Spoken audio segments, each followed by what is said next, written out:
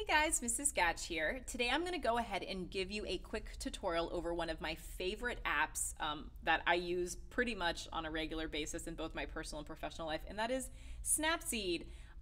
It is made by Google, so you can find it on both iOS or on Android. I tend to use it on my phone usually, but today I'm going to give you a tutorial over what it looks like on the iPad because that's what we use in class. So let's go ahead and get started. So when you open up Snapseed, this is what it looks like, really pretty kind of opening screen. And then you just have to open up a photo. Now you have a choice. You can either take a picture or open a latest image or open from your device. These are pictures of my really adorable nieces. But I'm gonna go ahead and choose this one right here, which is actually a photo that I took a couple weeks ago on my walk home from to school. So this cat was just feeling adventurous. It's like, you know, Fast and Furious. And then let me go over a bit of the interface. So I always like to get started down in the lower right hand corner with this little pencil, and this will bring up your tools and your filters. I will talk a bit about some of my favorite filters to use, but the tools is really where the power is in the app. So I'm going to kind of go through my workflow and then show you some of my favorite things, and then you guys can just go ahead and experiment. So tune image is obviously the easiest thing to do. So the way it works is to tune different things in your image. You take your finger and you slide it up and down, and that'll bring up all these different options. So you can work with brightness, contrast, saturation, ambiance, highlights, shadows, and warmth. So once you select something to adjust it, then you move your finger left to right. So if I can really overexpose something or underexpose it. And yeah, so I mean, obviously it's everyone's preference. I don't want to spend too much time on this because it can get a little boring. But as you can see, like I'm just adjusting different aspects of something. One part of this that I really like is in the upper right hand corner. There is a button that you can press and it will give you what your picture looked like as compared to what it looked like, to what it looks like now. And I always think this is a really nice option to give some perspective of how much change you've made. And when you like something that you've done, you're like, all right, I feel like emotionally secure, everything looks good, then I go ahead and just hit the check, which is on the lower right hand corner. Or if you don't like something, you can hit the X on the left side. So I'm just gonna go ahead and hit my check. And then that's just one small change. Now, obviously with your details, this gets a little bit more specific with structure and sharpening. I'm gonna confess to you, I don't use it very much, especially sharpening. Can make a change there. It's not super noticeable.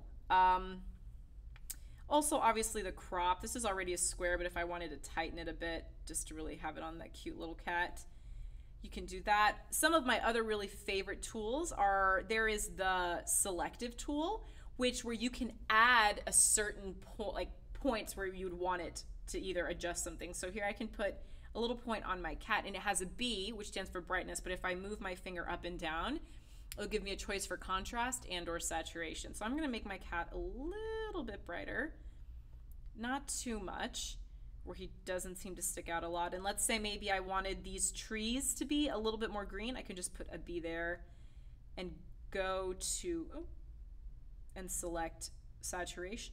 And there it goes. And the cool thing is that if you move the button around, like that little area that you've adjusted, it'll apply that same adjustment to wherever it is. So it's just kind of a clever little tool. I'm gonna go ahead and keep that so you can see the difference without a width. Yeah, it's pretty subtle, looks good. Another one here that is actually really cool is the healing button. It is not as powerful as one that you would say like you'd find on Photoshop Fix, but it kind of does the same thing. So I mean, there's a window here in the back that I might want to take out. So if I just click on it, it's very subtle, but it does the trick, especially if you have something that's bothering you quite a bit. So you can just zoom in and erase, but I actually like what's in the background. So I'm going to go ahead and keep it. I don't think I want a vignette so much, but the vignettes does have a lot of options because you can deal with the inner outer brightness. So if you make it too dark, too bright, but for the most part I actually don't like any of these, so I'm just gonna hit that X and it's gonna take it away. So now we're gonna go into the filters that I really enjoy. There's some awesome ones here. For HDR, you can see it'll give you a certain example. Like if you wanted strong, fine, nature. I really don't like HDR. For drama,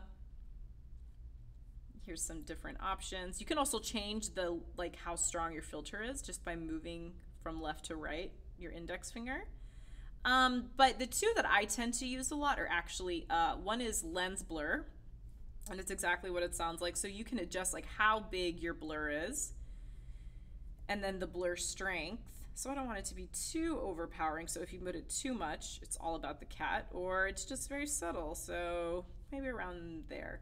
And there's also different styles. You can have different shapes, although it doesn't really matter that much, I've noticed. But I always like to show my students because they think it's oh, a heart, how fun. So I'm gonna actually keep it as a circle and hit the check and save my lens blur. And now I'll show you my favorite kind of tool that you can do with Snapseed, and it's this one. This kind of the masks, which I found out from Dave Caleb, who works at UWC, which is gotta give him a shout out. So here you can select black and white. Go back.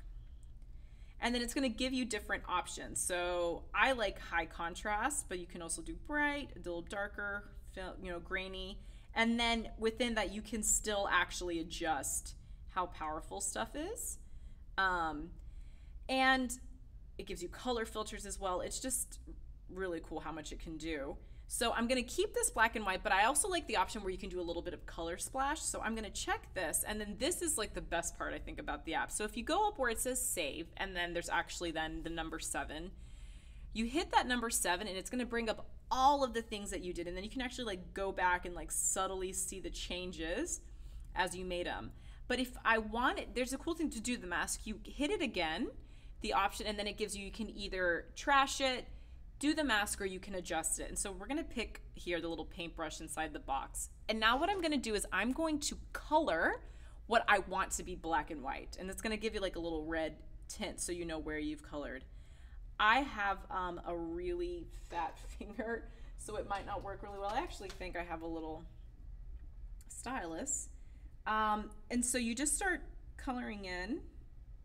You can try to be a little bit, if you zoom in, it can probably be a bit more exact, but this isn't, meant to be super perfect. That's when you have apps like Photoshop and whatnot, but I'm just gonna paint the background. I want my little kitty to just really rock out. Actually, I might just color this because this is black anyways. I just wanna get his little ears. Almost done with this. Maybe get down here, these edges. All right, perfect. So I like what's going on, and then I'm gonna go ahead and hit my check.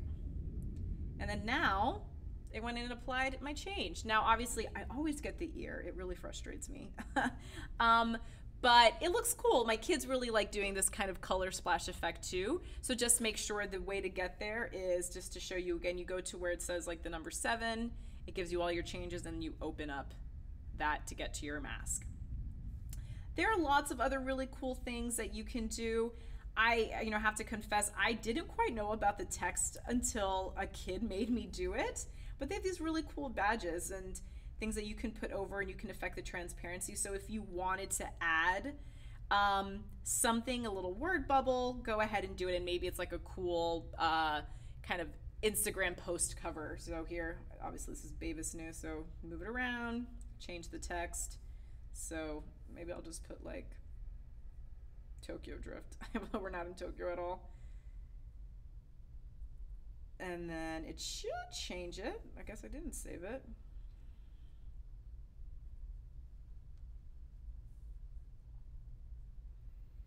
All right, let's see if it does it.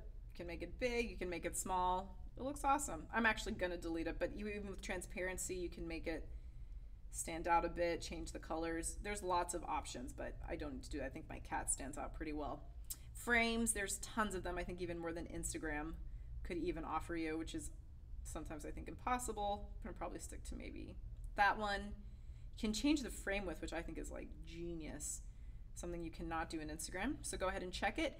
And then once you feel emotionally committed to this picture, you just go ahead and hit save, and it gives you a couple of different options. Either you can save a copy with changes you can undo, or you can export it permanently. I don't think it really matters because it's going to save it no matter what. So I'm just going to hit save a copy, and it should be saved in my photo album. Another thing you could do is you could actually open in it or in Instagram and then continue to do some more editing if you want, or Snapchat. There's tons of different options. So any kind of photo editing that you have, you can just drop them in there. I hope you've enjoyed this quick little tutorial about my favorite app. If you guys have any questions, please feel free to email me or write in the comments section. And I can't wait to see what kind of photos you make. Good luck.